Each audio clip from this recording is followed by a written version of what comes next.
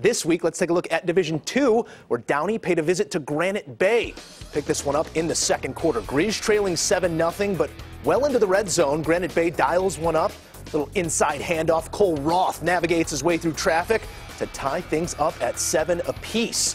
Ensuing drive, Downey facing a 4th and short. Watch Bryce Gauker. He's going to roll right, stay calm, doesn't matter it's 4th down, throws back left. Robert Rivera all alone. Beautiful play design. Rivera walks in untouched and then sends a little love to the Granite Bay student section. A wave hello. Oh, that's not right. And no rebuttal for a house call from the Rowdies. Right. But Dylan Hamilton and the Grizz offense did have something to say. Hamilton up top to Ty Peterson. That made it 14 all. A great grab. This one was tight the whole way, but Granite Bay pulls one out 30-22.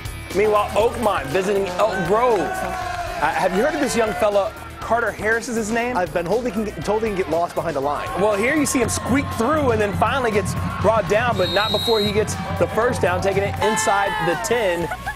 And then it's rough and tumble for him, and Damian Allen there to finish off the drive. Thundering herd, stampeding into the end zone. That would not be the first time, and it would not be the last time. Ethan Archuleta gets in on the act. Another drive, another Elk Grove score. Elk Grove cruising to a 41-22 win. Next up, a trip to Vacaville. Well, Colton Miller celebrating a Raiders win Thursday by being back at his alma mater to see if Roseville could move on. Highlights of that one and a whole lot more when Sports Friday continues. And before we head to break, here are some other scores from around the area.